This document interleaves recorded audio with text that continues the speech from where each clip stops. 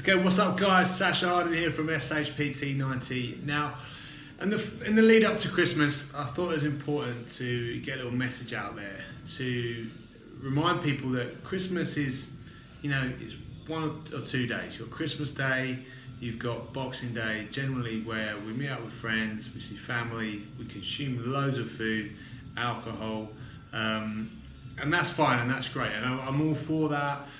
Love my food, love to literally plough the calories when it comes to Christmas Day and Boxing Day, but just remember it is only those 2 days, and I'll get quite a few messages from clients which I'm really trying to encourage them against and saying, oh, I'll see you in the new year. And it's like, don't succumb to this holiday mindset just yet, okay? My advice is try and push hard all the way up to Christmas Eve if you can, okay? Try and stay with your good nutrition, keep as active as possible, and don't succumb to thinking, a week out, 2 weeks out, oh, that's it for this year, I can't really achieve anything else, because you can, and you can really limit the damage that you're going to cause on Christmas Day and on Boxing Day. The average person consumes 7,000 calories on Christmas Day, and that's, for most people, that's 2 or 3 days worth of food. So my advice is work as hard as you can all the way up to Christmas Eve.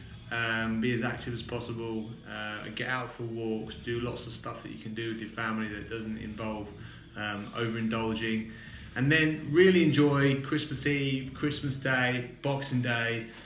Go nuts, eat loads of food, take the foot off the gas, relax, consume some alcohol, have fun, enjoy it, and then start to think about getting straight back on it the day after Boxing Day. So plan something in that's active, even if that's a walk, maybe an exercise class. We're running some of our strong classes.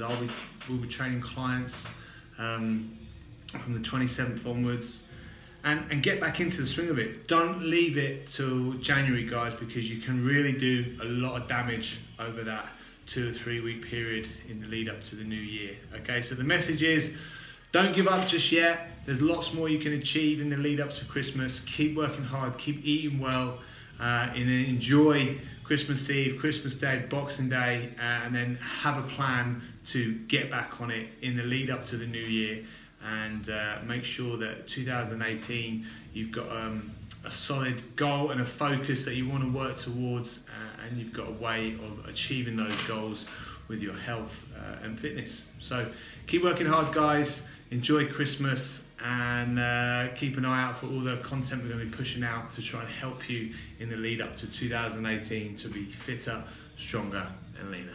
Okay guys, catch you later. Bye bye.